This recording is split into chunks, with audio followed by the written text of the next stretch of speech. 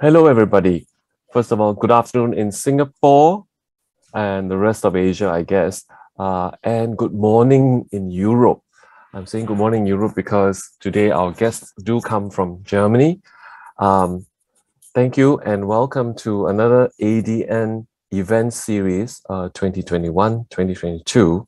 And for today, we have Ming Poon and Dana Liu, who's joining us with Fezhah Maznan, who's going to be talking about translocal connections, introducing the Asian Performing Arts Lab, which is based in Germany/Berlin. Before we go into that, I'm just going to do a quick introduction. My name is Hao Nian. I'm the co-director of the Asian Dramaturgs Network, ADN for short. ADN was formed with the intent of mapping and networking the region's dramaturgical experience and knowledge. ADN has been in collaboration with Centre 42 Singapore and held its inaugural symposium in Singapore in 2016. Since then, there has been various gatherings of dramaturgs, performance makers, and arts educators from around the Asia-Pacific region taking place in Japan, Australia, Indonesia. We have had many different forms of discussions from conferences to symposiums to roundtables and little panels. And we've even had a successful dramaturgy workshop in Yogyakarta in Indonesia. Centre 42 Singapore, I'm very happy to say, is a principal organizing partner for ADN, for which these events will not happen without the administrative and management capabilities of Centre 42. Right, on to today's topic, Translocal Connections, introducing the Asian Performing Arts Lab in Germany, APAL for short. Is that how we pronounce it, Ming? APAL, is that how you guys pronounce it? Great. Just to give you a bit of preamble. While the world has been isolating and going online, especially the arts world, and grappling with technology and digital technology, there have been still emergent but small communities, and obviously with very safe measures put in place, that are coming together in the process of making art. These initiatives strive for development and works in progress with support from a collective of artists. There are many of these sorts of examples actually, not just happening. Today we're talking about one that is in Europe, but if you do a search, a Google search, you will find that there are actually many of these types of little initiatives, whether it's residencies, networks of smaller groups of artists coming together in persons, actually, and in a more local way, because they do not have the largesse and the kind of freedom to travel, right? I'm talking about especially in places like Indonesia, where there has been very successful artistic initiatives that are very locally driven. In the city of Bandung, in the city of Jakarta, for instance, they are already very active. They have been active for a long time. In Japan, there have been many little ones in smaller cities like Niigata, Fukuoka, in Kobe, where they have actually developed and progressed even further with their local community of artists. But today we're here to talk about a very special one called APAL. And this, I'm also still trying to understand it, where I've had a very fruitful 2-hour conversation with Ming, founder of this particular lab, where it talks about having an aim of providing what he calls a safe holding place for artists to spend time developing and trialing artistic ideas. What is also very special about APAL is that on top of offering what I would call a uniquely short residency, whom I'm sure they will tell you more about it, it also aligns itself with feminist, queer, decolonial, and translocal perspectives and approaches. And today we'll be hearing a little bit about these ideas of translocalism also from 2 of them from APAL. So in this particular forum, we will be talking to founder Ming Poon and dramaturg Dana Liu, who comes to us both from Germany. Although Ming is Singapore born, and Tan Tan is from Beijing, I understand. Joining us will be provocateur / discussant Fezhah Maznan. Ming works with applied choreography, using it as a tool to interrogate, disrupt, and reorganize the social and political relationality of the body in time and space. In particular, he is interested in the potential within the body of the weak, or the peripheral, as he calls it, to resist and disrupt hegemonic structures by using choreographic strategies that involve decolonization, vulnerability, care, queerness, and failure. For him, movement refers to the body's ability not to just move, but to take action and have agency to create change. He sees his works as choreographic interventions and social experiments, which are interactive and collaborative in design. His practice has been inspired by Buddhist concepts of interdependence and care, Butler's resistance and vulnerability, Halberstam's queer art of failure, Boal's theatre of the oppressed, and Bourdieu's micro-utopias. So it's rather far-reaching, and at the same time, there is an interconnectivity. If you look at all these people, right, from Butler to Boal, Halberstam, Bourdieu, there is the stress actually on the marginal, if nothing else, yeah? So he initiated APAL in 2020 as a platform for artists with Asian backgrounds to meet, share, work together, and is also a founding member of Urgent Bodies, which I'm sure he can tell us a bit more. He also manages The Farm, an independent space that combines performance making with activism and co-living. On to Tan Tan, born in Beijing. She's a theatre maker and dramaturg, member of the Berlin Ring Theatre Collective. She moved to Germany at the age of 23 to study theatre studies at the Free University of Berlin. So there's again a little bit of a pedigree there, where the Free University has always been quite a champion of performance studies. Characterized by her transcultural perspectives and interdisciplinary approaches, Tan Tan's works focus on the areas of participatory theatre, political theatre, and dance theatre. Besides collaborating with numerous young artists as dramaturg, she also works with the established artists including Kadir Amigo Memis, Yui Kawaguchi, Ming, of course, and Naoko Tanaka. Her works have been shown on different stages, such as with Berlin Ring Theatre, with the Hebel am Ufer Berlin, Theatre House G7 Mannheim, Tanzhaus NRW Dusseldorf, just to name a few. And then last but not least is Fezhah, who comes to us as a creative producer and performance dramaturg based in Singapore. Her creative vision centers on the contemporization of traditional art forms, development of new artistic languages, and growing of audience around the artists whom she works for. I would rather say that it's artists that she works with. Her experience is diverse and international. She has managed and produced shows of varied formats, both locally and internationally, and has programmed and led cutting-edge commission works in both art centers and international festivals. And she has also conceptualized and produced platforms for the development of emerging choreographers and artists, directors in minority groups, cultural groups in Singapore. Fezhah's networks especially span across Asia Pacific, Middle East, Europe, and the Americas. Again, thank you all for the three of you for joining us today, and welcome to the session. I will now quickly hand the mic over to Tan Tan and Ming, who will tell us a bit more about APAL and where it is now, where it has been before, and of course the underlying philosophy of translocalism that I'm actually quite taken with. So they will present all that, and then this will be about 25 minutes. And then after that, Fezhah will join in the conversation to give us a little bit of her reflective, critical feedback on what she's been listening to, and perhaps also then make links to her own works, and her own experiences in producing for minority communities. So over to you, Tan Tan and Ming. Thank you. Thank you, Hao Nian, for the wonderful introduction. Dana, should I start or would you want to start? I think you could start. Okay, then let me begin.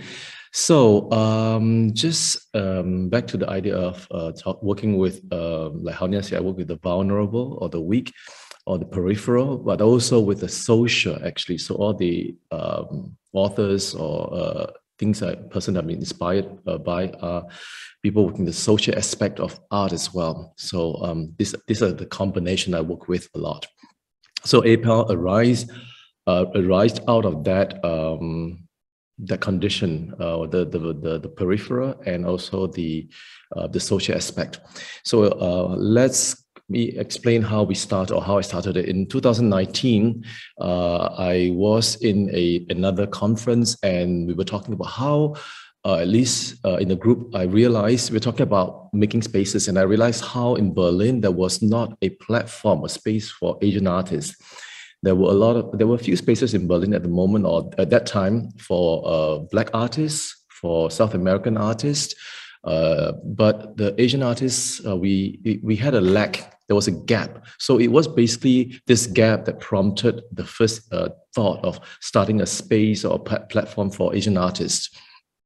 And at that time, most Asian artists were working separately. Even today, they are working separately. They are very isolated. So there's a kind of there wasn't a chance to share and combine effort or come together to find solidarity. And this particularly was important because at that time, there was an incident that happened in the German theater where a play that was based on a German-Vietnamese story. It was about immigration from a Vietnamese family, but the whole play was casted with white German actors. So for many of the Vietnamese actors or performers here, or also Asian artists here, they were kind of outraged because it seems like there was this kind of tokenism happening or exploitation happening using stories of another culture, but yet having no representation inside. So, and they started forming, artists started coming together and say, we don't agree with that. And that was also one of the reasons it fueled the impulse for APAL. We were thinking, at least I was thinking, how we could form together a group where we don't have to depend on other people to give us a chance to have representation. What about we doing our own representation? So I spoke to my collaborator and also my colleague, Federica Tsai, and I said, let's start something. Let's do a lab, create a kind of a workshop, get artists together, get a whole platform where they come together, they work together, and create a kind of solidarity, other than making work, but also forming a kind of bonding and a kind of a group where we can speak and we can, exchange, but also at the same time, form comradeship or bonding with one another. So this was how it started. 2019, we spoke about it. We met Dana as well, actually, to discuss the possibility of doing this platform and having Berliner Ring Theater to host it or as a co-productions partner. And but then we wanted to start in 2020 April. Then the pandemic came, so we had to shift it. So our first edition appeared in 2020 October. The first two editions we had was without funding. Everything was self-organized, and it was supported by many different players. One of them, obviously, is Dana and Berliner Ring Theater. And now we have the fourth edition coming. In fact, today is the deadline for the application sending, and we would have it in April 28th of April. Yeah. And with that, I want to pass to Dana to talk a little bit about the partnership with us as a dramaturg, but also as a member of the Berliner Ring Theater. Thank you, Ming. Thank you for the introduction. Hello, everyone. I think I'm going to today represent a little bit of the perspectives of Berliner Ring Theater. Berliner Ring Theater is a venue for newcoming theater makers, especially actually for spoken theater. And the Ring Theater is run by a collective, which means that we don't have an artistic direction. The artistic direction is a collective of about 10 to 12 persons. And a person, and at that time that we got the proposal from APAL. I think we have 9 members who are white, 3 members who are BPOC. And at that time, I was the only collective member who do not grow up in Germany. And at the first time, we got the proposal from APAL, which was sent by Federica Tsai, who is also today in the audience. I saw her name. Actually, she do not know that the Ring Theater have an Asian collective member, I think. And the first topic we discussed in our panel, beneath our collective, is that what does it mean, Asian artist? Because Asian is not identity. Asian is not a political or cultural identity. Asian is very heterogeneous. And also the Asian countries has a very different traditions, has very different political contexts, and there are actually very political contents between like different Asian countries. And also we are very interested, like how would be the difference between the BPOC artists who are growing up in Germany and the art migrants, the first generation art migrants who, like I and Ming and Federica, come to Germany after that we finished one education or like have some life experience in another countries, and why are APAL going to label all this kind of so heterogeneous groups of the artists, and what would it mean in a political way? And we have some doubts, but we are very interested also in this idea to create this kind of Asian solidarities, which is actually not existed, I will say, in a beyond the Berlin artist scene. And also one reason we also discussed, because Ring Theater, the most of our members are white, we also discussed, are we tokenized APAL for our own diversity politics, and how are we going to make a difference between tokenism and non-tokenism? So that's why also very important for us, for Ring Theater, that APAL has run by themselves. They have their autonomy. We don't take part in the choose of the art projects which are showing by us. And also we don't interfere, which means that we hope, Ring Theater hope, that we only share the resource and space with the APAL, but still like Ming and Federica write in the proposal that in APAL that the artists could do all the aesthetics and topics what they want.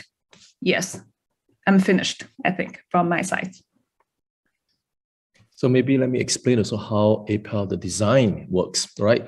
Since Dana touched on that. APAL is a short residency. It's we call it a rice cooker, you know, like kind of steam cooker, compressed. It started the first 2 editions, not funded editions. We did 5 days. It was a 5 days residency. Artists come for the first 4 days, and then the last day they will go to do the presentation. And now that it's funded, we extended to 7 days because then we could give the artists a bit of money, and with that we hope that it will kind of cover their period of stay on the farm. So. Let me explain where the farm is. The farm is 19 minutes away from Berlin. It's in the countryside, totally isolated in nature. And Berlin, obviously, is a city, vibrant, a lot of artists, a lot of things happening. Now, what they do is they come to the farm for 6 days. They are kind of immersed in the experience of being with one another, and they don't know each other. None of them, usually most of them don't know each other. Maybe 1 or 2 do know each other by crossing path somewhere, but usually they are working isolated. Like I said before, most Asian artists in Germany work isolated. And on the farm, we have very basic stuff, which means we ask the artists to work with the very basic, on the very basic level of light and sound. Let me explain later on why that was so. It's part of the, part of the concept we have for APAL as well. APAL work on 2 levels. It's on the one level is the artistic level, and on the other side is the social level. So on the artistic level, it is important that the artists work on, like I say, on a very basic level, on the technical stuff. We ask them to really concentrate on their craft rather than concentrate on the I would say, for better or worse word, the decoration. We're not looking for example. We're not looking for end products. We tell them to go for the work in progress, experimentation, research. So they usually apply with an idea that they want to work on, or they would like to rework a draft, or they want to experiment an idea that they want to find a new direction. This is what we ask the artists to come in the residency with. So they are not expected to produce any end product, and we explicitly tell them we do not need or want end products. So it's explicit, even in the open calls, so they know it.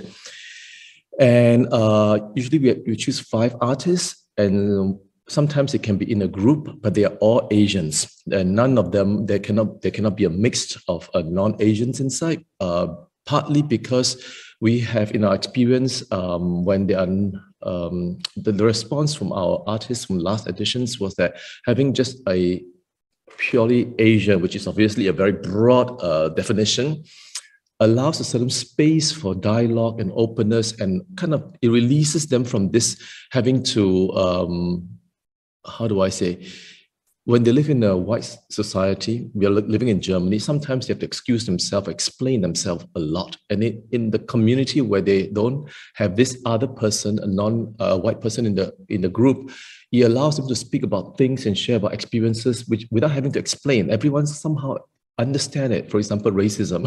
It's so simple to just talk about it and not having to excuse themselves or explain themselves. And that gives them a kind of freedom, let them sink into the group and the working. And that allows them to also create work, meaning we ask them to go for their voice, be fearless, say things without having to explain. So that allows them to just bring out topics which they normally would have to reframe it for the white society. So that allows them to go like directly into the topic. And Ming, so can I just quickly interject here? It'd be interesting if you can tell us also, in the past few residencies, where are your artists from, or originally, or their birthplace, right? Because you've been Yes. talking a lot about the diversity of Asian artists coming to APAL. Yes. So the artists are from a range of Asian countries, but they also, some of them are first generation Germans, which means they are German, Vietnamese, German, Koreans, German, Chinese. They are mixed French, Japanese. So I'm just thinking off my head who they are. And they are from different countries of origin, like Japan, Korea, Malaysia, even, hello, and India, USA as well. So they are not, also it's a diverse range. And obviously, like Dana said, this idea of Asian is a very, it's a very broad definition. And even me and Federica, we are aware from the very beginning, what is Asia? How do we define Asian? You know, it's an identity which is very broad, very porous, and also very problematic as well, if you want to see it that way. But we also think it's interesting to bring it up, you know, like just talk about it. It is problematic, you know. So yes, so the range is wide, and they are not all, they come from different backgrounds, and language obviously they are different. Maybe I will explain why this is important when we talk about translocality. But just this is to let you know that we have a wide range. And back to the topic of how they work artistically, we told them to go to the core of their work, but also to go to the core of their voice. So having this Asianness inside the group, it allows them to say, let's say something, and they support one another's voice. Because within this group, they work together. They help each other as an outside eye, or they give feedback, go stronger on this voice. So they encourage each other to work on that voice. And so that's very important to have this very, I won't say cohesive group, but a group that allows that voice to appear. And like Dana said, Berliner Ring Theater does not interfere in our selection of the artists.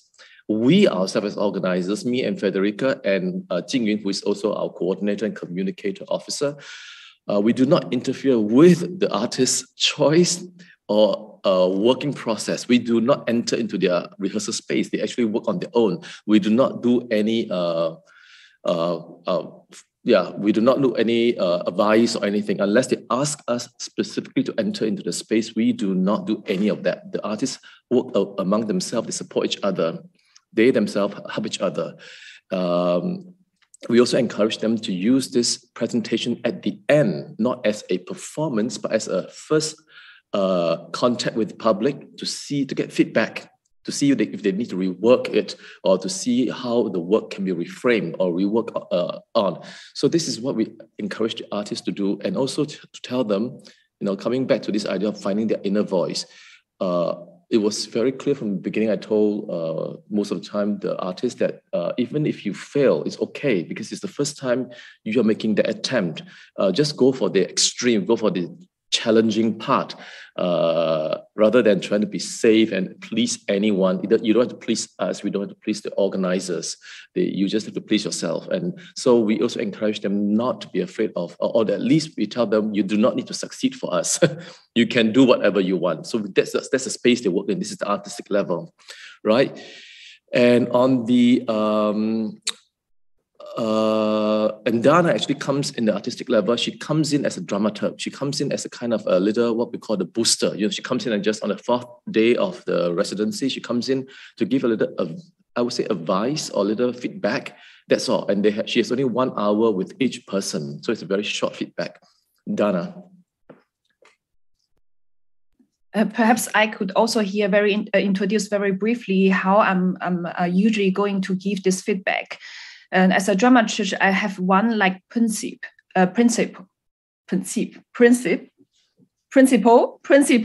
Yes, how I'm going to do advice. I code it empowerment advice, which means I don't give them my judgment about if their art is good or bad. I try to help them to find out their own interest, their own, especially artistic interest on the topic. Because according to my experience, most young artists, also BPOC artists, they have a lot of message, what they want to see, want to talk about, want to say, what they want to explain a lot of things, like explain their life situations, explain racism, also explain the culture differences. But I think it's a very good starting point, but still they need to develop their own artistic methods. And what I can do in this very short time, 1 hour, is trying to find out which are their own interests actually on the topic, why they want to doing it through an artistic way. And then I'm going to strengths, and also I'm going to conform them in their own artistic interests and helping them to develop this artistic part further. Yes. And also I must mention, as according to my experience, it would be quite problematically if I represent Ring Theater and I'm white to doing this kind of job. Then otherwise it's like what happened all the time in Germany, like the BPOC artists present their work and then it was judged by a white institutions. And so it's actually quite quite lucky that Ring Theater could do it like this way. Yeah, I'm finished.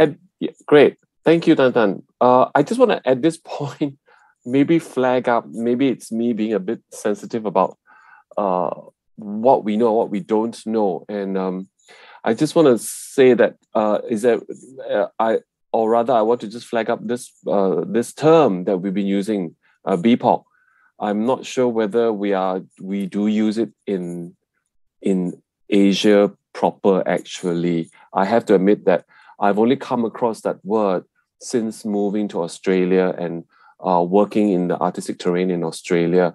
So forgive me if I first sound patronizing, but for those who are for the uninitiated, BPOC was a term that was coined to sort of represent non-white communities, and it stands for Black and people of color, right? So that, especially when we deal with arts and culture in the West, that has become almost like a default term when we talk about non-Caucasian artistic or cultural communities, or even aesthetics, actually. Sorry, that's all I want to say. Please go on. Thank Sorry, you. it's Black, Indigenous, and people of color. That's right, BIPOC. BIPOC. And so also to add on to what Dana said, most artists coming into APAL, because we give them such a big space, it becomes very challenging. This is the first time they can do whatever they want without having to second guess what would be approved by the institutions, right, which are usually white. So would it be read differently if it's read by a white? But here for us, it's like you read whatever you want. We don't need that, and so sometimes it's quite harrowing to say, "Oh, I can do what I want. What do I want now?" And then that becomes the first time they have to think, "What do I really want to say?" So most of the time, for like 7 days, the first 3 days, people are just trying to figure out, if I get this chance to say what I want to say, how do I say it? So the first 3 days actually they're spent on thinking what they want to say. And then when Dana comes in to give a little push, they're like, and then they sort of resculpt it again. So this is a very interesting, so it's a very intense process for the artists because the space is so wide and therefore the time is very short, 7 days. And the presentation, by the way, we tell them to limit it to 12 minutes, which means we tell them, go to the core of your work. Don't go for the fluff, go to the core of what you want to say in the 12 minutes. And that 12 minutes is maximum. They can do 3 minutes. They can do 6 minutes. So again, very broad, very free. It's not like 12 minutes. It's they must do 12 minutes. It can be shorter, actually. The 12 minutes is also because of the fact that we want to care for the last presenter. Like, if you have too long, then the audience get tired. We tell them we care for one another. So we make sure that the presentation doesn't extend beyond 1 hour or more, because then the last artist would have a very tired audience, and we do not want that. So everyone gets enough attention for their work. So it's a rough gauge, but usually artists understand that. They understand if the person is the last artist on the list, it would be great to support each other by keeping it within the framework. So this is on the artistic level. Now on the social level, how APAL works. And this is equally important, actually. It works in tandem with the artistic level. And you will see they are all together. They are not one separate from the other. First of all, in the artwork, they support one another, right? They do outside eye, they give each other interviews, they help each other with material, helping each other sew costumes sometimes. They until middle of the night, 3 o'clock in the morning. Last edition, we had someone wanted to sew something and the team were helping her sew for like till 3 o'clock in the morning. They really work together as a team. This is on the artistic side.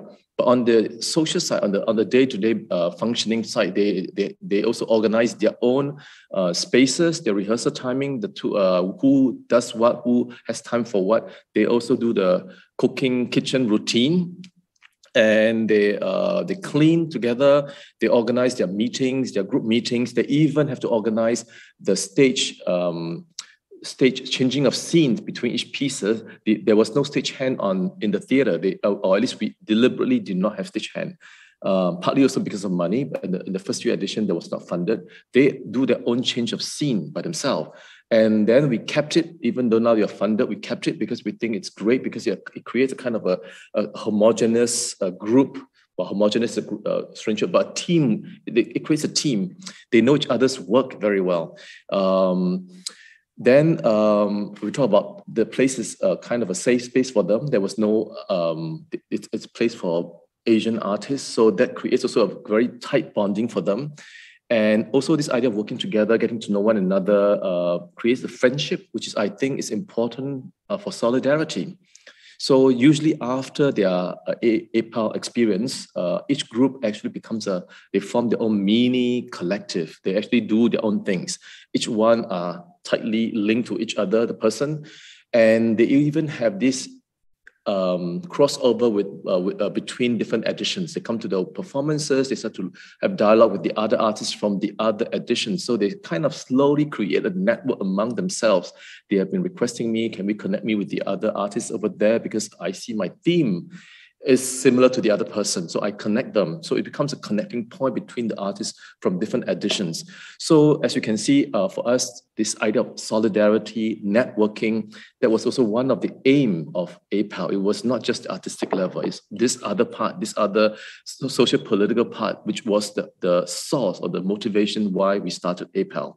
Right, that there were too many artists working isolated. This network, this solidarity was what was the starting point, and that's why APAL worked this way. It's working together. So with that, I guess any questions on this about before we talk about translocality, maybe any questions about how APAL worked, the basic structure, Hao Nian or? I think Fezhah? no. I think for now, the picture is becoming clearer, and it's great that this is a good time to bring in this underlying philosophy or underlying politics that you have, right? The translocality or translocalism that you're going to talk about. So for me, I think you talked about APAL having this aesthetic, artistic, and then the social strand. But for me, I think there is also the third strand, which sits right under these two, which is the translocality. So please continue. Cool. Yes, this translocality is something like you say, it's the undercurrent. It's not on the surface, you don't see it, but it is because maybe just a little bit what interests me. I came to this term actually itself, like maybe 8-9 years ago. And I realized it came from the studies of current migrant and refugee studies. It came from this idea that before, in the earlier 19th century, 20th century, when we talk about migration, the idea was to uproot yourself and plant a new root and become, integrate, assimilate into the new culture, new place. In recent migrant studies or refugee studies, it has shown that we don't do that anymore. Because of internet, because of cheap traveling, we always keep our root our connection with our place of origin and the place of destination. There are always these two places. We alternate between two origins, two centers, and that we are multiple-centered people. Our identity are not just truncated. We actually continue growing our root with our center of origin and our center of the new destination. And so this is what interests me. And then when I was introduced to this term, and then when I look at APAL, this is what happens is that APAL, all the artists are translocal. I mean, literally, you're right. They all either come from another country or if they are first generation German, Asian German. German, Asian German. So they have always this other center that's pulling them. There's always a tension, a dialogue, a tension, a negotiation, however you want to call that. So this is important. This little tension between two places. So, and that these two places, these two identities are merged into one person, and they are equally important. They are not like one more important than the other. They are equally important, and they're in dialogue. And this is what makes translocalism so interesting, is that, at least for a choreographer, the idea that you can be rooted and at the same time mobile. The mobility and rootedness or groundedness doesn't have to be exclusive. They can be together. And that was a new concept that I really loved, and also speak to my experience as a Asian person living in Europe, that I am translocal, and then seeing it projected into a larger space where the artists come together. And that's what I'm saying. When they come together, there was no need to explain. Actually, they understood this, even without explaining it. They were expressing themselves in the very translocal terms, very instinctively, and that's very interesting. How they negotiate two different cultures or three different cultures at the same time, and all of them were doing it all the time. So that was very interesting. And also the interesting thing for the artists is that they move, when you talk about translocal, at least in APAL, we move beyond the identity of national identity. So nobody's concerned whether you are German or you're not German. This idea of if you're in Germany, you talk about German themes. The topic of identity through the lens of nationality was was bypassed. They talk about being local. I come from Berlin. I'm living in Kassel.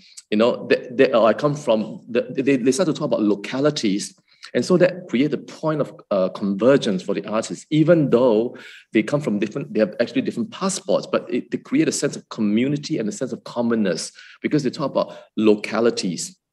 And in the localities, they are all equal. There's no someone saying, oh, I'm the citizen of Germany, so I have more right to talk about this topic. There wasn't such thing. Everyone's talking on a very equal level. This idea of bypassing this national identity, this national right to, to certain topic or certain knowledge. There wasn't. There was a multiple centers of knowledge. And this is interesting.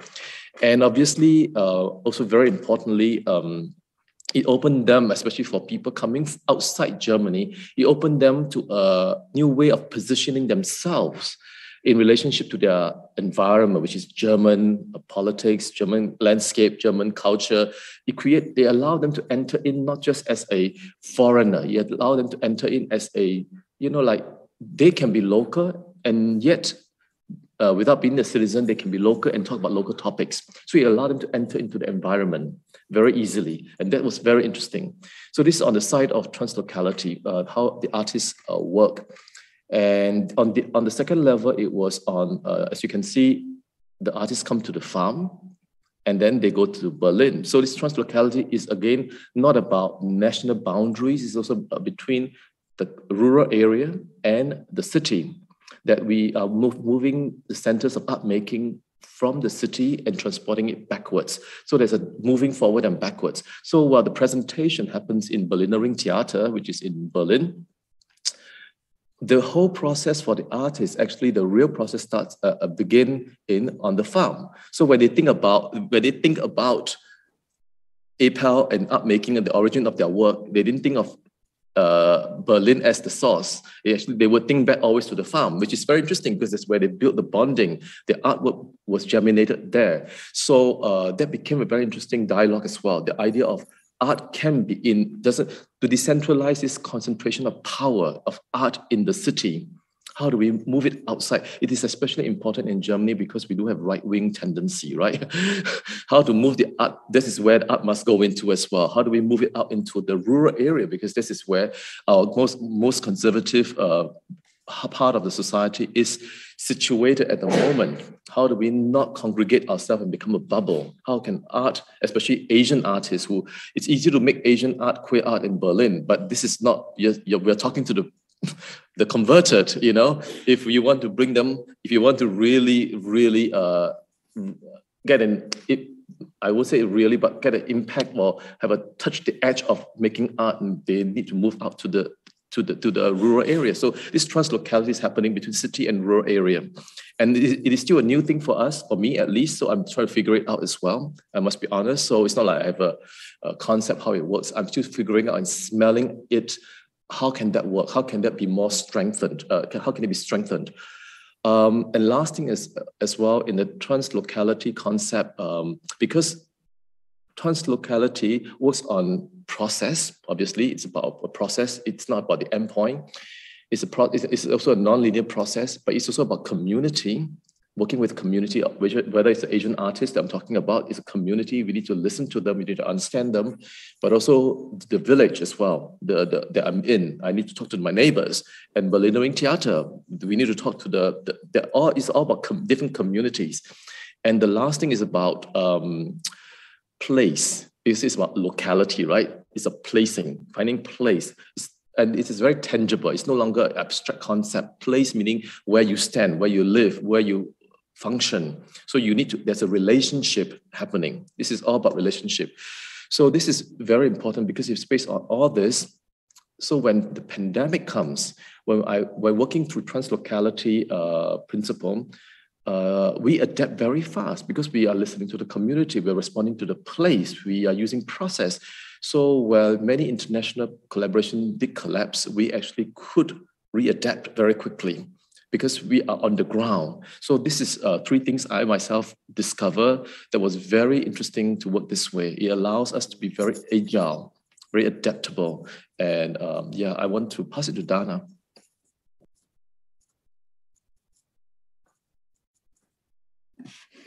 I would like to add on something also at this point, as Ming mentioned about placing. And what I would want to talk is that the meaning of this word placing do not always mean in this, always mean like physically or geographically placing by like art migrants. At the migrants, sorry, sometimes I just pronounce the word in a German way without to notice it. As art migrants, we might have relationships with three different societies. At first, the white society we are physically living in. Secondly, like the societies which we are grow up. And also the third one is the communities which we are living in Germany. And these communities might be up by person who share the same, the similar experience. And for me, like to think about the local of the art means to redefine our relationship and also our responsibilities with the three different societies. And I think this kind of responsibilities, I think for me is identity. For me is the same, have the same meaning like responsible for one society. That's how I'm going to understand my identity. And as an artist, usually we need to define our identity and also our responsibilities to decide what we want to talk, which kind of message we want to give, and on which society we want to have our impact. So this kind of to redefine our relationships, not only with the white society, also with within the communities and with the another society we are grows up, actually give us also a source or recognitions of part of our identity, and also like give us a motivation to doing some of our artwork. So I think this kind of idea about translocalism is very central for the art migrants to doing art, because in certain point of our work progress, we need to know that we are being seen as others in all of these three contexts. We are seen as other in the white society. We experience a very strong self-othering process. We learn to see ourselves through the lens of the white society and knowing our identity in this society as minorities. And also we are seen as a foreign I'm seen as a foreign in Chinese society, because I don't live there, I don't work there, and also I might not know things so well or in exactly the same way like the people who are living there. But like to redefine this translocalities is like to find out why this kind of distance with both society might be some productives. And also because of this kind of distance, we have the freedom or we have the opportunities to deal with certain topics. So that's why this local translocalism might for me also give me another concept about diaspora. I think we all know that then now we have a lot of critical voices about this concept diasporas, because they always define one root, and also seeing the diasporas like people who spread from the roots. And translocalism is like to give the artist the freedom to define, okay, I can put my emphasis by my own. I can choose to which kind of society I want to relate more, without like to deny part of myself. Yes. Great. Thank you, Tantan, for clarifying that. That's very interesting.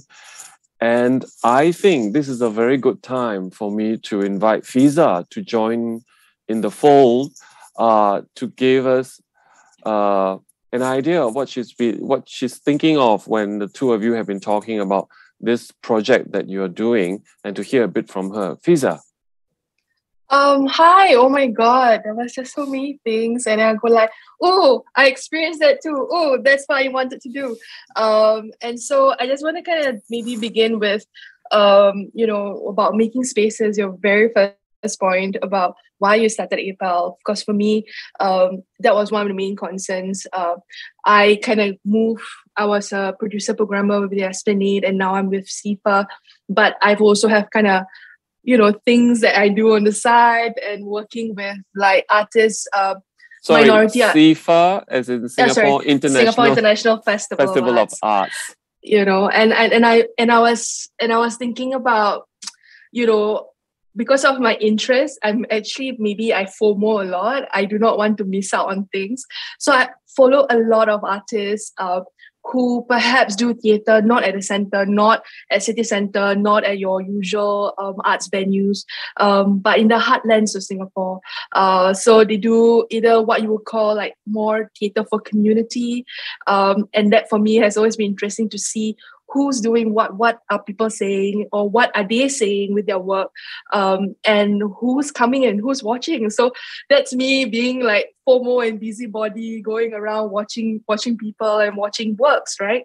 And I realized that, and as for me who program and produce, or who used to program and produce, now still program, I don't know, I'm doing a lot of things, and I realized that when programmers program, they do a lot of the same, they present the same artists over and over again.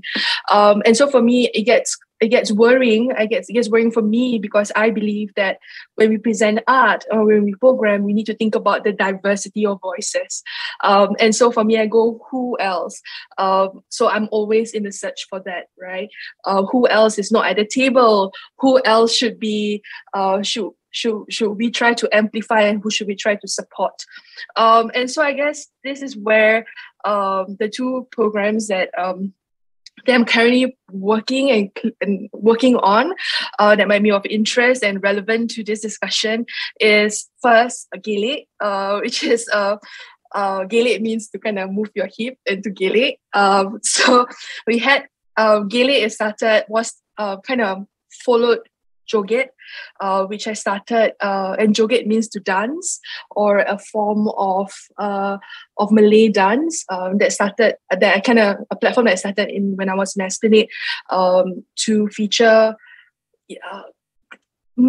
dance artists, Malay dance artists who are doing more contemporary expressions. So most of them kind of start from traditional Malay dance and then kind of moving into contemporary dance. And I wanted, like, in Singapore, where Malay dance, when you think about Malay dance, it goes immediately to the traditional.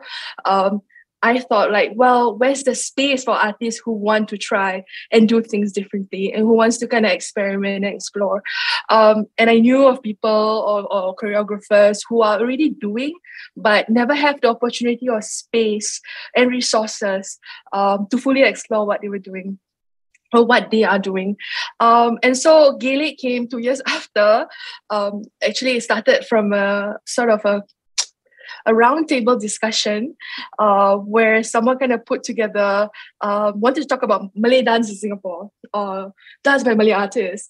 But during that discussion, we had your traditional Malay dance gatekeepers, people who have the power to determine what's right, what's wrong, how things need to be, versus the young who are trying to kind of use very loosely, okay? The young who are trying to do things in their own terms, right? And in the discussion, it became really obvious that why are these young artists playing to the rules of that it has no relevance to their work, right? So then it became obvious that I said, maybe we need to kind of find space for this. Maybe we need to find a new field. Maybe we need to find our own rules. Maybe we need to find our own words, or to articulate what is it that we're doing. So then people don't hijack, or we don't have to be defined by someone else's definition of what Malay dance is. So that's where Gelek came, because after Joget realized that there were actually more artists, Prisma, company started by Haizat, Hashima, Harith, and Haris. They became like sort of the beacon and the safe space for such an artist who want to kind of work in contemporary expressions, but with Malay dance training, with Malay dance identity. And so we decided, like, hey, there's actually more who are coming forward and doing these things. So what can we do? What's lacking? How can we profile them? What needs to happen? And so for Gelek, I mean, for Gelek, and also for later on, for me, I'll elaborate on Tunjuk Arah Ia Kener, which is a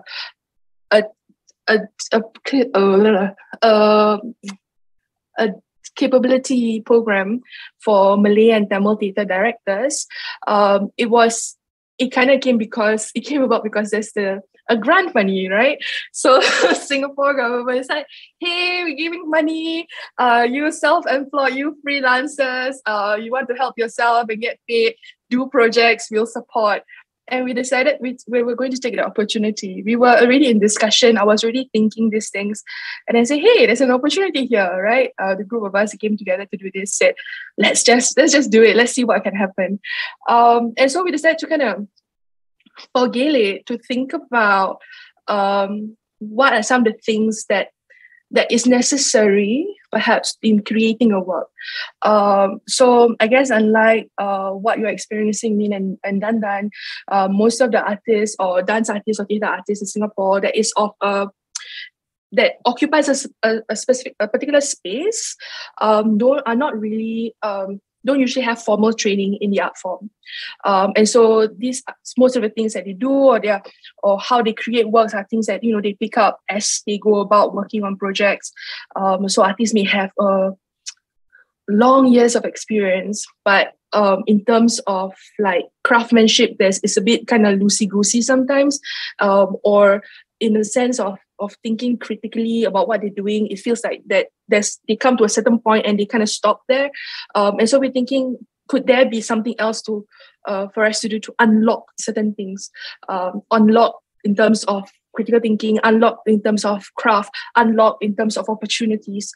And so like you, in terms of how you think about societies and how you travel from the margins back to the center, in Gele and in Tunjuk Ara, Yakener, we also think about how with these artists, we can find opportunities for them after they have kind of come into this space. So we, for me, it's like, I talk to other producers, I talk to programmers, venue programmers, I talk to festival programmers, and we're like, hey, would you be interested? Could you come? Let's just come in and have a chat, find out what they're doing, because sometimes these artists just don't come or just don't. They're just not amplified, they're not seen, just like your social media algorithm, you only see what you see, or you only see what you like.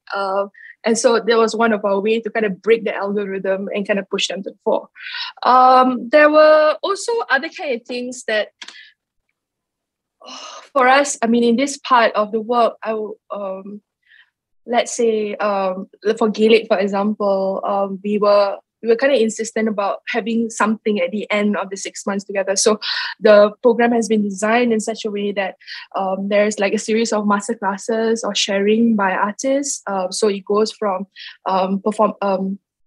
classes on performance making, classes on archiving, classes on, because for Gaelic, there's also, we were looking at queering bodies and looking at the identities, identity politics. So we had people to kind of talk about how that relates back to queer. What does queering mean in Southeast Asian or in Malay or in the Nusantara context? So we didn't want to think about, it always has to be in a certain kind of methodology, but we wanted to bring it back into the Malay archipelago and the traditions and the knowledge that comes from the Malay archipelago. And so we had Rianto coming in, looking at, doing a couple of masterclasses. We had Alfian to come in and think about all the slangs of queer slangs, or looking at cultural context. So we felt like we needed that, in order not just think about to think about where knowledge comes from, and to also, I guess, emphasize that even within the Malay archipelago, we have all these traditions and knowledge that we could kind of use in our work. Yeah, so that's that. That's just one project. I'm really like breathless. But the second project that I have that I'm still kind of going on is Tunjuk Ara Yakuner. Again, this developmental program for Malay and Tamil theatre directors, for me, was something that, as a programmer producer, there's always like, who else can I commission? Because that's how Singapore works, right? You commission, you produce something, or because of, you have more resources if you get if you get commission because there's money there. But most of the time, I find that there's a lack, and there's also a dwindling of Malay and Tamil theatre directors who are able to helm commissions. And so you kind of see again the same names, or you see opportunities given to Chinese people, right? Or to people who are not Malay and who are not Tamil. So it is also working that politics, because for me, it's like what I've learned and what's coming out from this first round, because this program is also an experiment. I got, so myself and Edith Podesta created or designed the curriculum. It's really based on what I have seen, what my observation of what Malay and Tamil theatre directors are doing, what maybe might need to kind of go into the thinking and the creating. And so when we were doing it, and so so the program has 2 layers. First layer, again, the master classes and sharing. So I've managed to get like 17 theatre directors from Malaysia and Singapore, and theatre makers like designers to come in and talk about like what directing is to them, how to direct, or specific aspect of directing, and also in working collaboratively with lighting and set designers, and also in the different formats. And the second layer is actually mentorship by Edith Podesta. So Edith would come in because we've given the tools. Now, how can the tools be applied in their own work, right? How do they kind of, so we wanted to personalize the experience for each of the directors. So there are 8 directors in total. So then we realized that when we went into previews, like, yes, Edith is there to kind of help them with like using these tools, but Edith can't understand the language, can't understand the cultural context. So that's when I come in and go, hey, there's all these other questions that we can ask through the language, through history, through this identity, because that for me was something that I kind of took away in terms of this director's program. Yeah. I don't know, I'm rambling right now, I feel, but please interject. Yeah. No, you're not rambling. There's a lot okay, to unpack. cool. I just wish that you would actually speak a little slower. Oh, I'm right? sorry. You're very excited, but it's good. It's these 2 projects that you are talking to us about, they are exciting and needful projects. Just want to give a bit of context, and Ming and Fezhah, please help, because we have Dandan, who is new to the Southeast Asian scene, as it were, right? We're talking about Singapore with a population that is predominantly made up of Chinese, Malay, and Indian, and then there are the small little smattering of races. Do any of do Ming or Fezhah, would you have sort of like a percentage breakdown of the population at the moment? What's the percentage of Chinese population in Singapore? The last time I read it was about 70%. Is that correct? Yeah, probably right. Yeah. And I think Malay comes in at about 15, I think. Definitely below right. 20. Yeah. Right? So we're talking about that kind of a population breakdown where, more than 70% made up of Chinese migrants who are into their 4th, 5th generation already. And we had a very interesting conversation yesterday among friends at dinner, where there are so many of us who still believe that in terms of the governance of Singapore, it is based on communism. The governance of Singapore is based very much on the central governance of how China was run, except that now capitalism plays a huge part, right? But it is about a very authoritarian socialist approach, where there is always the father who is the one who is leading this country into success, and it has to be a very strict definition of how success is seen. Honestly, it was really just about economic success, because Singapore is a small, tiny island with, what's the population at the moment? 26? Is that correct? There you go. The statistics are up. I was sort of quite on the ball. So yeah, Got it, so almost we're got talking it. about this kind of Very good, very good. we're talking about this kind of numbers where if you're going to be looking, we're going at only 5.45. Yeah, Only. quite a number of people left Singapore because of COVID. But Ouch. So we're talking about a society where everything else, if you're talking about cultural and aesthetic production, in terms of the kinds of diversity, the Malays and the Indians really are a very small number, and that's why Fezhah's talking about minority here. Whereas when you then switch it back over to Germany, you're talking about also a dominant society of Caucasian, which is what, 90%, if not more? And then if you're zooming in on even the minority Asian population, that would probably be 1 or 2%, right? Because these days, I think, especially in Europe, migrant communities, especially in Germany, the bigger ones would actually be from the Middle East and East European refugee communities, if I'm not wrong, right? We're talking about Turkey, Syria, right? So Asia represents a small part, and I think if my history serves me well, when we talk about the Mekong wars, Vietnam and Cambodia, the refugees that went over to Europe was very little, or the numbers were small, because when you look at Cambodia and Vietnam, you're talking about mostly French influence also. So they will go via France more than to Germany. And of course, then there was the US who came, and then they went that way too. I think this is also very interesting to track.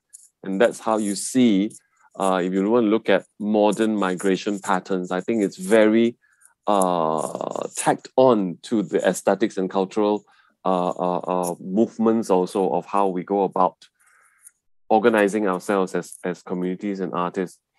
I have a huge question for all three of you. And it's interesting because I think it was either Ming who brought up the idea of solidarities. We talked about solidarities in our panel yesterday also. And this idea of minorities, right? You have APAL, you have Tunjuk Ara, you have Gele, who are quite specific in looking at certain cultural communities, right? For APAL, it's slightly larger because, like you said, it's so hard to define Asia, but at the same time, there is a group there, right? So the idea is that to find these minority voices, to express them in different ways. For Fezhah, specifically in Gaelic, you are also not looking at expressing a minority cultural and aesthetic voice, but you're also trying to encourage the expression of a different generation of cultural and aesthetic expression, right? From the old guard, like you said. My question is then, and because APAL is more of, at the moment, a constant entity, I think it's great that you have these artists coming together to support each other. When does it become, or do you think they'll ever become, where these kinds of minority support groups or artistic support groups, is there a danger of them actually ghettoizing themselves, where then it becomes an us against them thing, right? Yeah. So you get together, you talk about your politics, and yes, there is an affirmation of that politics, an affirmation of the identity, but is there a danger where you suddenly always will go, for lack of a better term, I'll say, inciting certain kinds of prejudice against the dominance also? Yeah. I think that's something that I have become very aware, being actually BIPOC in Australia, where it's all right to find your own voice and identity, but I think the bigger problem is always that what happens when this minority voice starts to actually express resentment and anger and rejection towards the dominant community. For instance, APAL coming together for 7 weeks, you know, what happens in the most colloquial terms, what happens when these artists get into a bitch fest about why is it so hard to live in Germany, and why bloody whatever, or the white society is, you know. Do you ever see a risk of that happening? This is a question for all three of you. And actually, I'd like to give a shout out to Frederica also. If you want to join in, we'll find a way, yeah, Eugene. So Frederica, you just have to wave at us and we'll try and get you into the conversation. Yes, Tantan's hand is up. Please. It's okay when I like to so quickly try to give an answer of this question. Okay, I think one very important aspect, which by community buildings, which Ming and I are following, is self-critique. I think the self-critique is the premise of all the critique, which means also beneath this minority communities, we need to have a very critical awareness about construction of the identities. We need to have a very clear awareness about the problems of our own traditions. When I'm allowed to use this word own tradition, and yes. also need to very clear aware Absolutely. about the power structure beneath certain artist communities, Absolutely. which are very patriarchal and non-feministic, and also, as you mentioned, as very like old-fashioned family structures in a lot of ways. So I think at first I think I want to emphasize it's legitimate when the minorities experience certain racism, they articulate their anger and also to work for their own right. But at the same way, without this kind of self-critique, there is no true critique. There is no true critique towards this kind of majority society. So it's not. I'll even then add on, Dandan, to say that what you're looking at is not just the term self-critique, but rather to have a real sense of reflexivity, right? Which is the more critical term, actually. Yeah, which actually is. It is to politicize one's own view, but also to critique it, right? Ming. This is where also what Dana brought up, which also I find important, is to be aware of the power structure, power dimension, right? Power dimension, power relationship. Meaning, we always say that we are the minority, we are minority. This is always, of course, that's why I say in APAL, we do not see ourselves as minority, number one, So APAL, one of the rules is that when you come into the safe space, you're no longer minority, you speak. And when you speak through that lens, you're not speaking to a victim lens. You have to be very empowered lens. And you say, therefore, you become very critical. You say, if I have the power to say what I want to say, then you're no longer able to play the card of I'm the victim anymore. So we become very critical on each other. That's why it's very important in the APAL, there should not be a white person there, because then we play, the dimension changes. Once we say we are Asian, now we can critique you, because I have a right to critique that you are now playing victim card. I'm sorry, because we are all in the same group now. So we self-check one another, each other's power, that relationship. We cannot play the idea that we are all victims because we are all in the same group now. And Dana comes in as a dramaturg. She brings in the perspective of self-reflection. That's her job as a dramaturg, to be very critical about their artist relationship, but also within our relationship in APAL, we become very aware of a power relationship, because none of us are coming from a standard Asianness. Some German Asian, some Asian from Asia, some people are me who is colonized Asian. So we come and say, hey, your perspective. So the diversity is important now here. So the idea, understanding we all situate ourselves in different power structures, and that your power structure may be different, but I can critique your idea of victimization. I say, sorry, but for me, from my perspective, it's not the same. So this diversity is very important. Also, the selection of the artists, therefore, very important. So every group where we select a group of artists that can have a conversation. That's why the selection is an important process. So the curation between me and Federica is part of this, selecting the grouping, because we don't want a kind of like beach party, like you say, come in and all bitch about things. This is where there's so the curation becomes important here. It comes into play. Yeah. Fezhah? I think for Gile, it came out of a bitching party. So it was, we go like, okay, we're tired of bitching, we're tired of ranting. Can we do something about it? What can we do? How can we change the rules? But actually, within Singapore, for me, unfortunately, I think we still need to kind of say these are minority artists. We still need to use the label of Malay and Tamil, etc. Indian, however it is, the identity still need to be kind of attached, mainly because if not, you don't see Malay and Tamil, and the thing is, at this moment, it is important to say there are differences between us. We are not all on equal playing field. And to kind of, by naming, I feel like I'm highlighting the differences and I'm going, there's a gap here, or there's a potential here that we can grow and we can help support and amplify. So I had that critique in 2018 when I first started Joget. It was like, oh, aren't you ghettoizing these artists? Why is it necessary? But the language that also comes out artistically from the artists, you go like, oh, I've never seen that before. Where did that come from? It came from a Malay tradition, And so I think at this point, now in 2022, I think I still need to use those labels. That's why for me, it's like, even when I'm thinking and conceptualizing Tunjuk Arah, I did say, I wish in future, I do not need to use these labels anymore.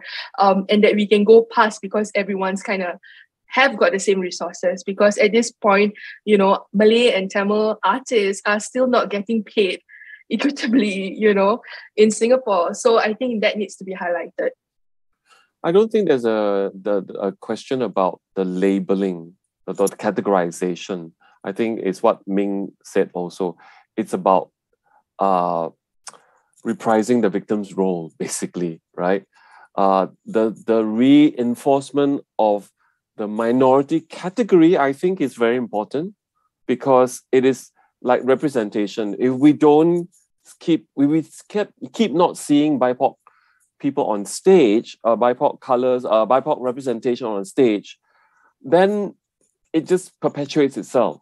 But the thing is, then, like you said, it's about for Ming, it's about not playing the victim card anymore, and to say, yeah, we've got to really get out of that and have an expression that might be political, and mostly it is, but there is also the coming together to actually express a different kind of artistic dimension, right? But I think in Singapore, the categories, unfortunately, are very important.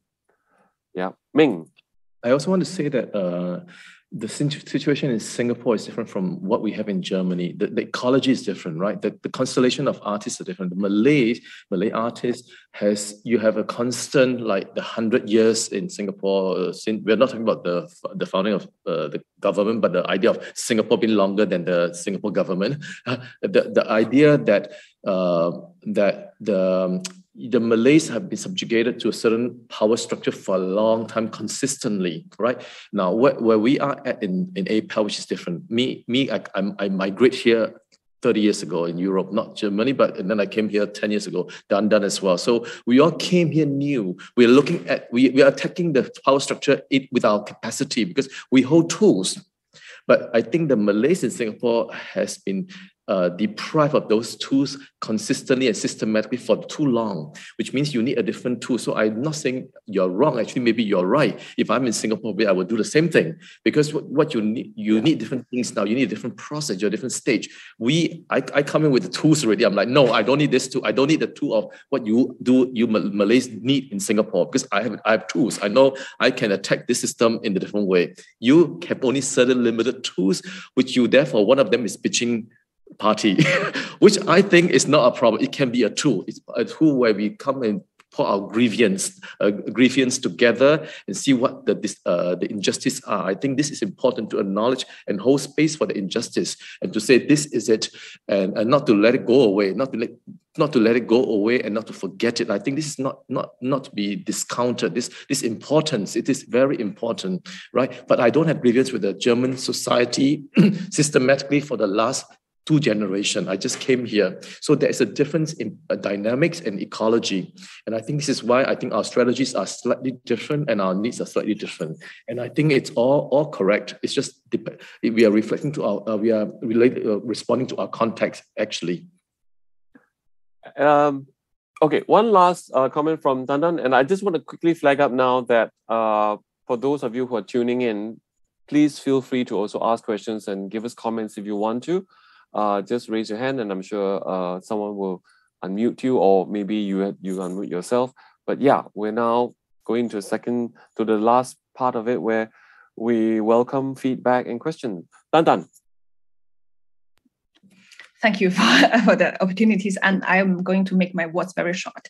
I think by this political aspect of building communities, one thing is very important is that do not assume that because you share the same geographic or cultural background, you have concerns about political issue. There is no concern just because we are all Chinese or we are all Asian.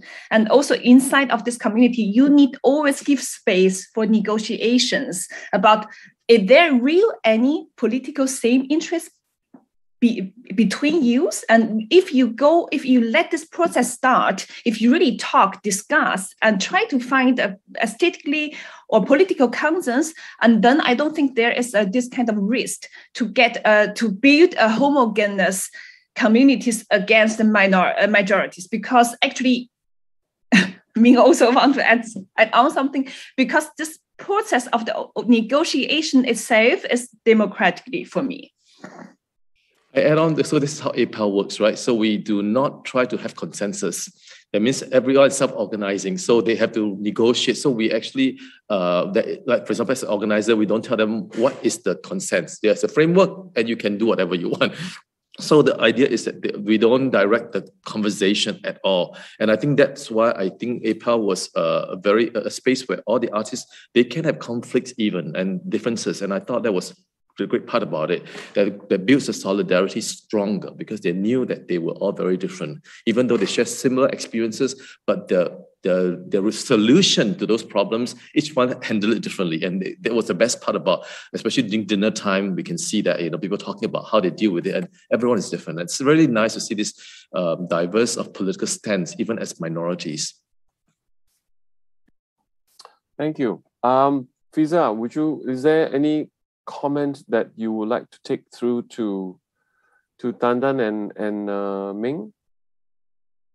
No, I just do not want to kind of play to I think for both of the programs, it's really to kind of create our own rules and to create the kind of circumstances that we want to, what is the ideal for us to grow as artists, as a minority artists in Singapore or Tamil theatre, because, even like what you're saying, right, even within one identity, there's so many differences. So for me, like in trying to, or in conceptualizing Tunjuk Arah, I was very ideal. I mean, this is really a draft one of my program, right? I go, okay, we go with Malay and Indian theatre directors. Then after that, I sit down again, I go like, Indian, but who, what language, what culture, what, and then even for Malay, I go like, who, what kind of Malay, because the class of Malay is also very different. So does that matter? Does that not matter? Do I need to introduce language here? Do I not need to introduce language? So all these kind of negotiations even, and I didn't want to kind of, in a way, play against someone. So it was really just, okay, now what resources do I need to provide or to help, to support these artists? So in a sense that whether it is, there's any kind of antagonism or with majority, minority, I feel like we're kind of more focused on how do we develop ourselves in these programs, and then what is our politics, what do we want to say, and how do we say that best, and so that is what in both programs we're trying to support the artists with. Thanks, Fezhah. I'm just going to read out what Federica has put up on the chat, right? She says, quote, "For me, it is very important to be aware of the German white dominant society during our work in APAL. Though I totally agree with Ming, we don't play the victim card within APAL.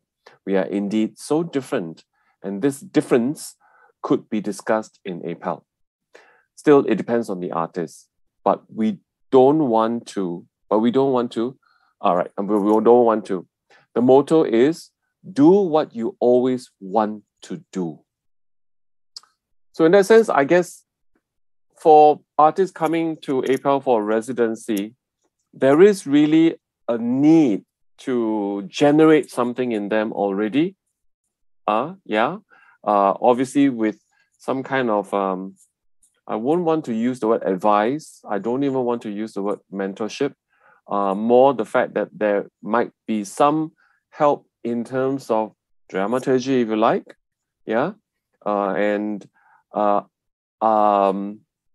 yeah, and someone who is there to drill in this thing about reflexivity, right? So that's important, I think.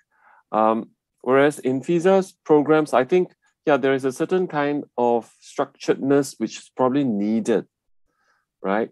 Because we are talking about younger artists, I would say, who could not get into the could not infiltrate the main system, right? The dominant system or the mainstream system, actually. Just across the board from Ming, Tandan, and Fezhah, the artists whom you guys work with, whether it's APAL, whether it's Gelek, whether it's Tunjuk Ara, what are the age groups we're looking at, and would they all usually be considered young or entry point artists or artists in their mid-careers, perhaps? Where would you literally place these artists in their trajectory? So for Gelek, we have quite young artists, so they are mainly below 30 years old. They're kind of already, graduated or just graduated or have been working informally in dance. So they do more of like tertiary dance groups, choreographing for Singapore Youth Festival dance and things like that. I like the way you made a face when you said that. Sorry. And then there are also for Tunjuk Ara is actually different. We have up to about 40. And I think our youngest is about 23, 22, thereabouts. And I guess the kind of range is because some of the older artists have been working in between amateur and professional theatre. So there's that line that they've been working at, and so that's been interesting also to observe what they're interested in, and I think for Tunjuk Ara we were able to kind of reach out to quite a number of such directors, because that was the interest to kind of bring out other voices.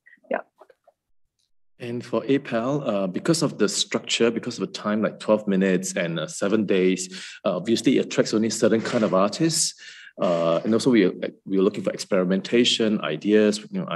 So the age range usually are more the young, between like 20-something to about, I think, 40, the oldest probably. And usually starting out or artist experimentation. So younger artists trying to find their voices, or until artists who want to have a little switch over, like experiment a different color, different aspects of their work.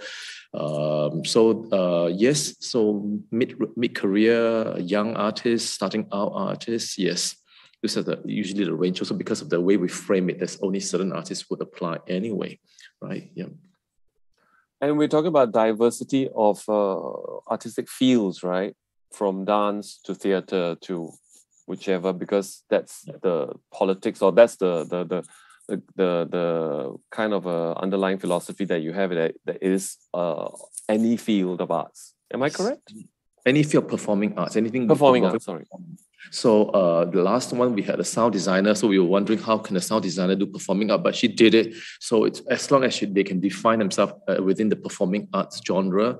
It can be anyone. It can be mixed genre as well. It can be cross. It can be experimental. It can be, as long as the artist can define it themselves, what that is. Why is that performance? I think we do not try to define that for them. I think this is the important part for us.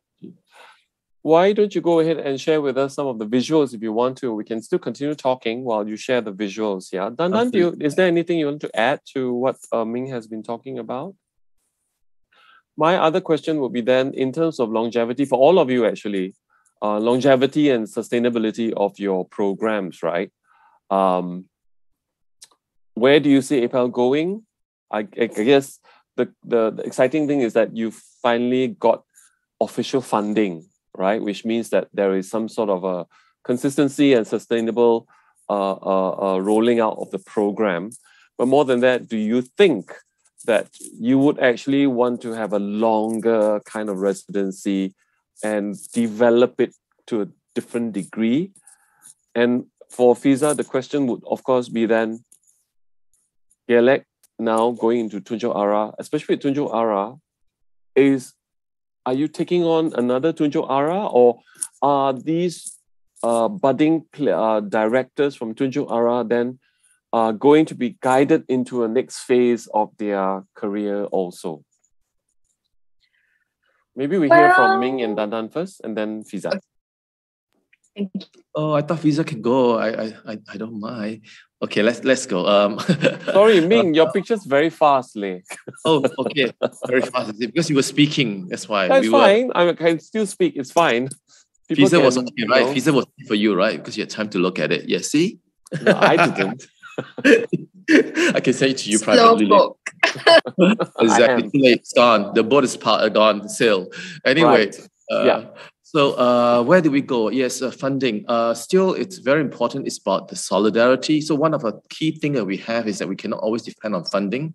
We always think our baseline is that it's always self-organized. We have to keep this idea that we always must learn to self-organize, because a program like that, always depending on funding, means puts the program at danger, meaning we always must be self-sufficient. That means community always comes first. How to build community always, not so that we do not use funding as a reason to build community. We build community, and if money comes, everyone benefits. If not, we will benefit in other ways. So our baseline of APAL starts that we work without funding, and funding comes, great, we spread out. But if not, we continue. We do not let funding be the defining factor for doing APAL. So always the sort of community must always work, come first. So this is how we work. So does funding change something? Yes, it does allow us to, for example, the next edition, we will have empowerment workshop for the artists. So there will be an ex-APAL artist who will come. And so we also work within ourselves. We get artists who are empowerment facilitator to come and give workshops as well. So we always work within ourselves. Also, one of the artists will be now our technical director as well for this edition. So we work within ourselves to learn, to connect, to share resources. So how to make sure that we as a community, even without funding, we will help each other, we will collaborate even within each other. So we do not need to have to go outside all the time to find your source within yourself.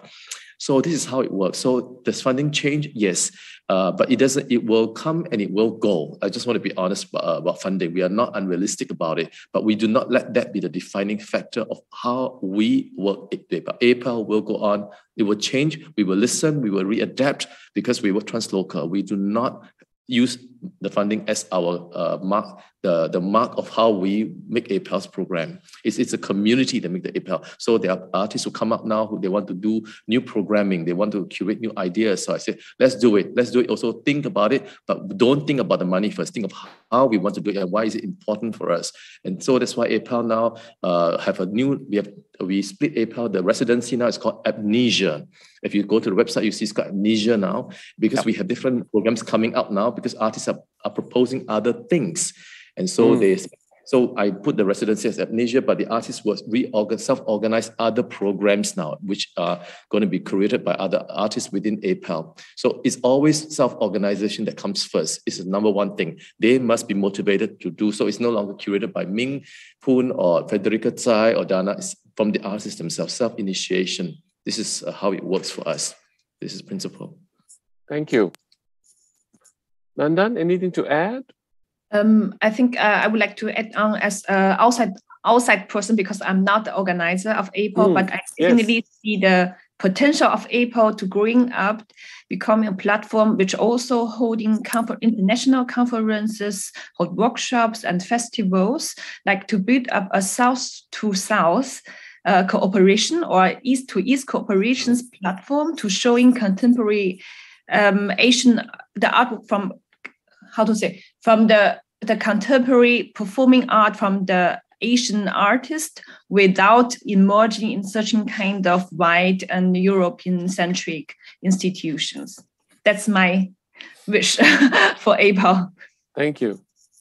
Fezhah. Well, I think one of the things that I actually didn't manage to do successfully for Tunjuk Ara is actually the sense of community, the social bit that APAL had.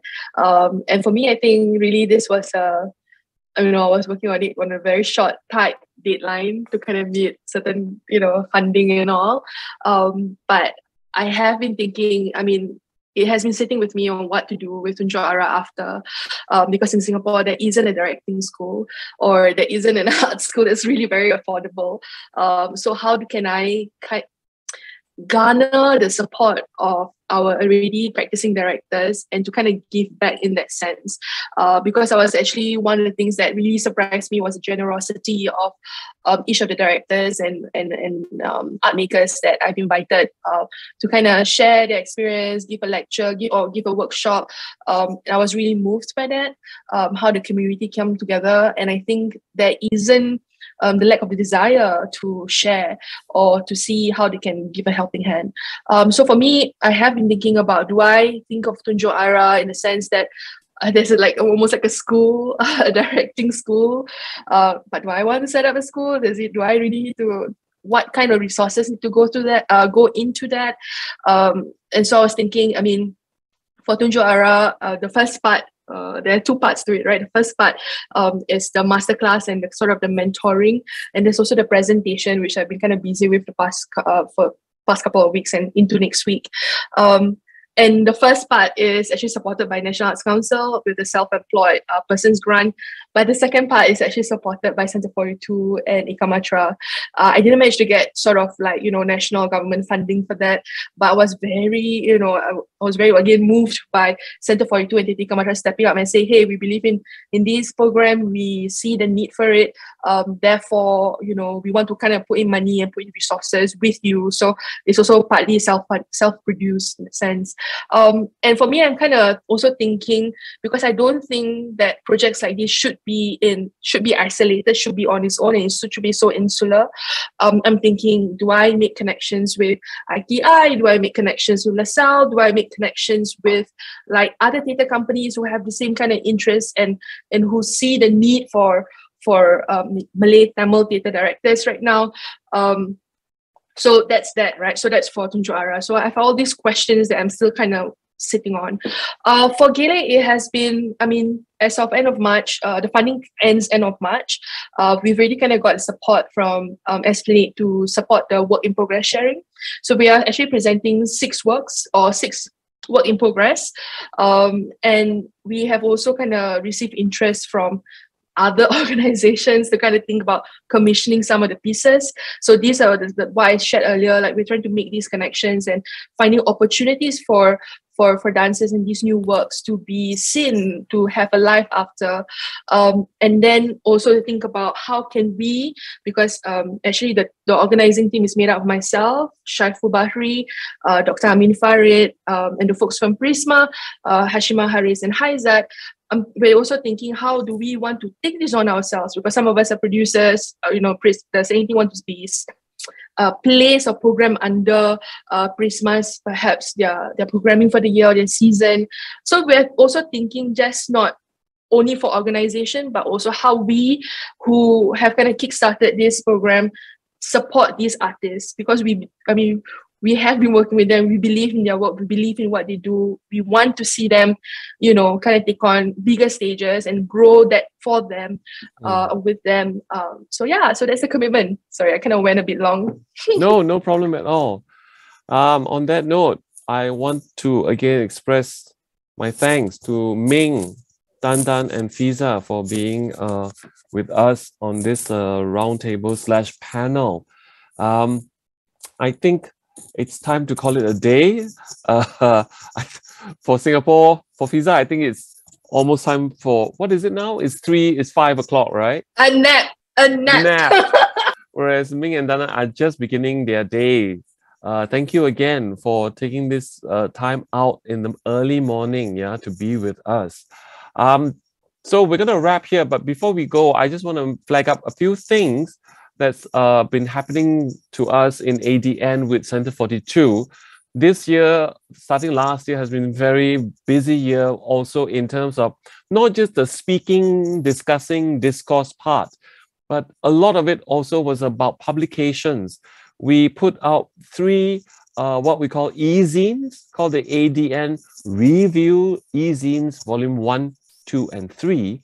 And these are actually a collection of writings and transcriptions based on all our activities in the past. It might be something of interest to Tantan. to look at these e-zines on PDF format that you can download from our website. And we also then, from these e-zines, generated online discussion panels based on symposiums, conferences of the past. That's one. And then the other one that I want to just flag up to people who have been part of our ADN ongoing activities, there is a little fun thing where please contribute to our ongoing mapping of dramaturgs and artists and performance makers around the world. Yeah. So please put a pin on where you're from and where you might be from, or where you are originally from, or where you are now, to help us make this map grow. On that note, I think I'm ready to say good day, good evening, good afternoon, good night to all of you. Thank you so much again for being part of this quite insightful roundtable. Thank you and good night. Thank you. Have a nice evening, morning, afternoon. Thank you, guys. Thank you for coming. Thank you. Bye-bye.